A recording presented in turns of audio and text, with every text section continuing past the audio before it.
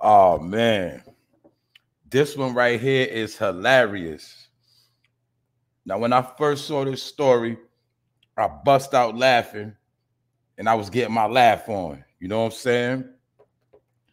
Because we have a perfect example of a fake thug, a wankster, when trying to keep it gangster goes wrong, right? And it shows you everybody want to be tough. But when it's time to face what you got to face, that's when the fake thugs want to start breaking down. You know what I'm saying? I told y'all, they're going to start whining, they start crying, and they start telling. And by the look at this dude's face, we already know he's going to tell. And on top of that, no matter if he do tell, it's not going to get him out of his situation because he's been charged for getting rid of two people. And it's also a perfect example of anybody could pull a trigger. You heard that plenty of times. Any man could pull a trigger. Any child, anybody could pull a trigger. But we got to ask, when it's all said and done, is it really worth it? Because we see this dude right here, he's a bozo. He's not built like that. And he did a stupid crime. And he took two people's life over a small incident. And he wanted to be a top gangster, which proves that it don't matter if you are so-called in a gang, you got tats all over your body, you got guns, that don't matter. That don't make you a G.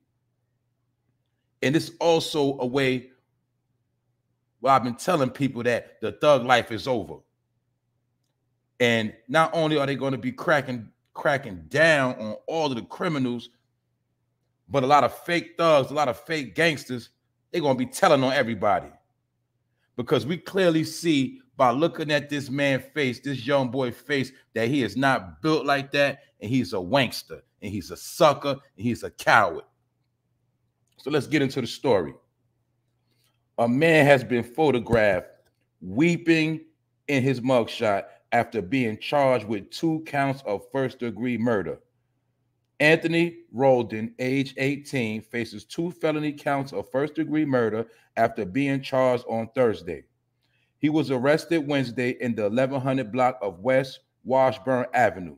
He had been charged with fatally shooting a man and a woman in Humboldt Park last May, according to Fox 32 in Chicago.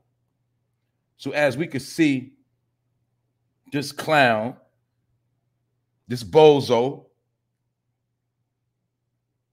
he killed a woman and a man. Now, y'all know the people that rock with my channel, y'all know I've been speaking out about a lot of these crimes against women, and I told you how a lot of these dudes, they got issues. And in some mind, in some way in their mind, they think it's cool to kill females. And this is becoming a trend, and they got to stop.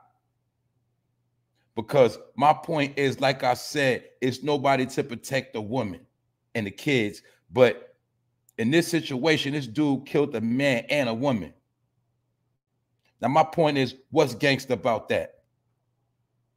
Then on top of that, we see he's not built for the crime he just did. So we already know that this crime didn't make no sense.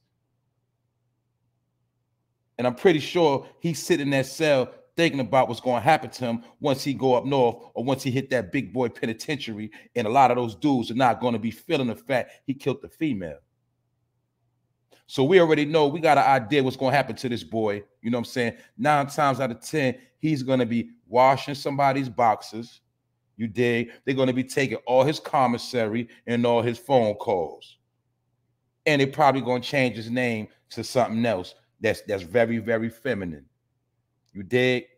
So let this be a message to all you dudes that want to be thugging out here when you know damn well you not built like that and you not built to do the time.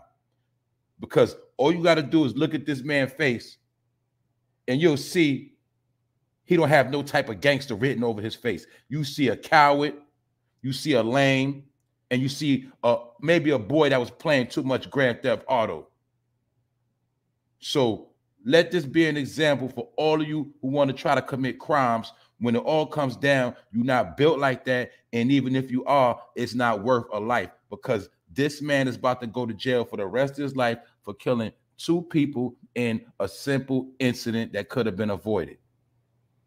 And this also shows you that everybody from Chicago is not a gangster. So don't get it twisted. I'm out.